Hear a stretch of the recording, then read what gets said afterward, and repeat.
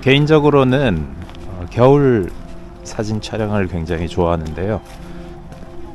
그 이유는 뭐랄까요? 자연의 날 것을 본다? 이런 느낌이 좀 들어요. 겨울에는 뭐 잎이나 이런 게 떨어져서 색채가 많이 없죠. 알록달록하진 않지만 나무들 보면은 나무 본연의 모습, 잎이 나기 전에 나무 본연의 모습, 나무의 마음을 보는 것 같다라는 그런 느낌이 들 때도 있고, 이 장면이 되게 특이하게 보이는데요.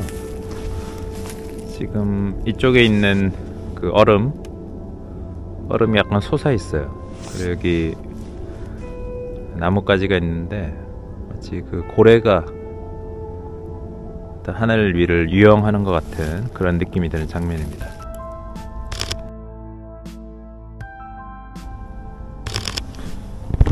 이렇게 자연의 어떤 추상적인 부분,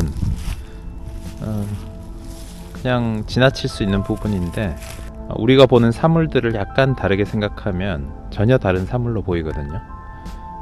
저희 딸하고 가끔 뭐 산책을 하거나 이제 구름을 보거나 할 때 아이의 상상력에 가끔 놀랄 때가 있는데, 제가 전혀 보지 못한 예를 들어 구름을 보다가도 아빠 저기 피카츄 닮았어 이렇게 얘기할 때가 있어요. 이런 장면을 보니까 그 딸 소의 어떤 상상력이 약간 떠오르고 되게 신비롭게 느껴집니다. 이게 우연히 나뭇가지가 떨어졌거든요. 이렇게 그 장면에 이제 저희의 상상을 덧붙여서 사진을 촬영하는 게 저희가 하는 일 같습니다.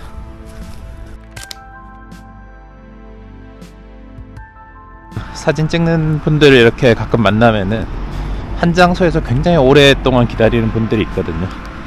또 다른 사람이 거기에 카메라를 두고 있으면 왠지 좋은 사진이 나올 것 같다 이런 생각이 드시나 봐요. 그렇지만 거기서 찍는 사진들은 거의 똑같은 장면의 복사겠죠. 또 남들이 보지 못한 그런 것들이 있는지 사진관은 항상 살피고 그런 장면을 찍는 것이 좋다고 생각이 듭니다. 이 장면 저 너무 인상적인 것 같아요. 그런 브레송의 이런 흑백 사진에서 보던 그런 장면 같기도 하고, 저기 어떤 사람이 걸어오면 굉장히 인상적일 것 같은데 지금 사람이 없고 산책하는 할머니들만 있긴 한데요. 그분들 좀 기다려서 촬영해 볼까요? 아무도 지나가지 않아서 제가 들어가서 셀프 모델로 한번 걸어 나와 보겠습니다.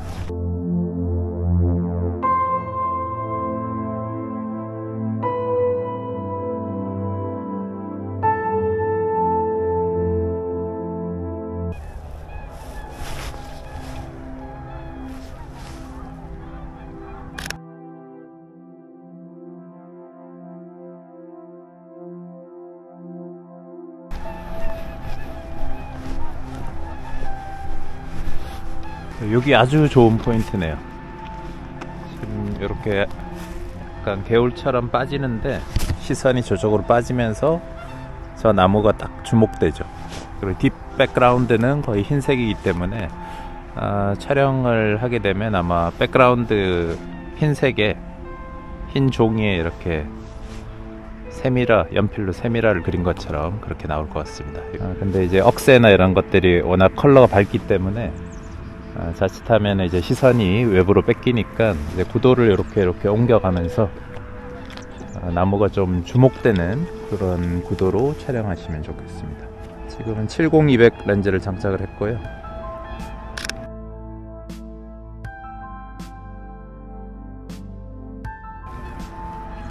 이렇게 보니까 나무가 굉장히 멋있네요.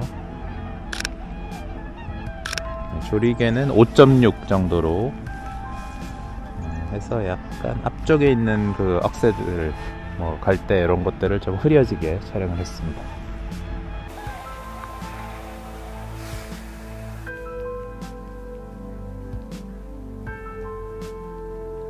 경안천 생태습지공원은 보시다시피 이렇게 산책로가 조성이 되어 있습니다. 이렇게 자전거를 타기도 좋을 것 같고, 봄 되면은 여기 벚꽃나무들이 벚꽃길을 이렇게 형성을 해서 가족들과 같이 와도 좋을 것 같습니다. 그리고 습지의 상태가 굉장히 잘 보존이 돼 있어요. 습지에 이렇게 고니들이 오는 걸 보면 저기에 먹거리가 있기 때문에 고니들이 잠시 와서 쉬었다가 이렇게 가는 게 아닌가라는 생각이 듭니다. 고니들이 꽤 멀리 있어요. 여기서 보니까 600mm 정도 어떤 렌즈가 필요할 것 같아요. 70-200 렌즈의 크롭 기능을 이용해서 좀 더 화각을 좀 크로핑을 해서 그렇게 촬영을 해야 될 것 같습니다. 나중에 습지를 좀 더 자세히 관찰해보고 싶은 분들은 여기 산책로에서 보면은 이렇게 공사하는 구간이 있거든요. 그쪽이 조금 완만하고 풀들이 많이 없어서 내려오기 좋은 것 같습니다.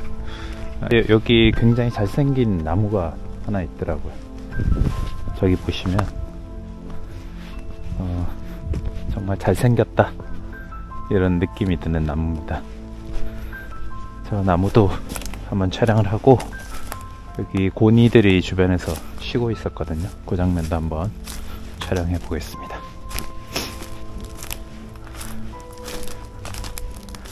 네, 저 나무인데 너무 잘생기지 않았나요?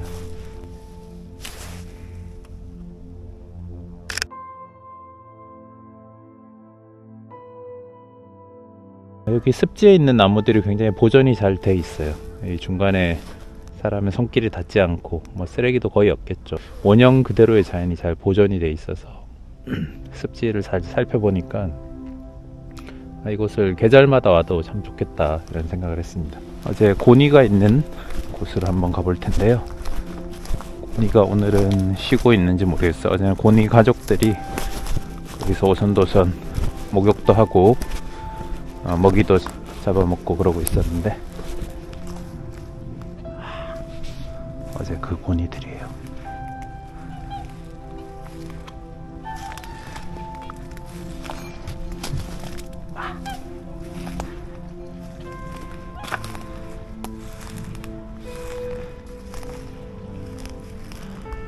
역시나 고니들이 있어요.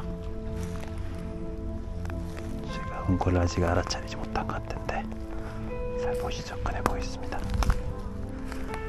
나뭇가지 소리, 따닥따닥 하는 소리가.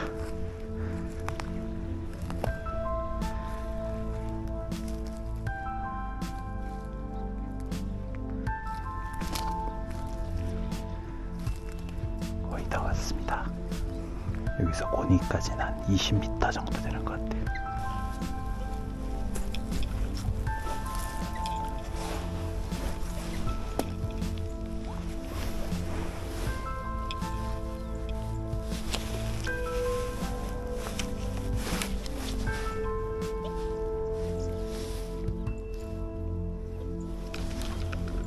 아기 고니들하고 엄마 아빠 고니 같아요.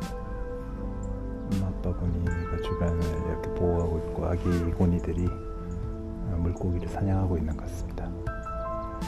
고니가 날개짓 할 때 굉장히 멋있더라고요. 그 장면을 꼭 담아보고 싶어서 기다리고 있는데 담을 수 있겠죠?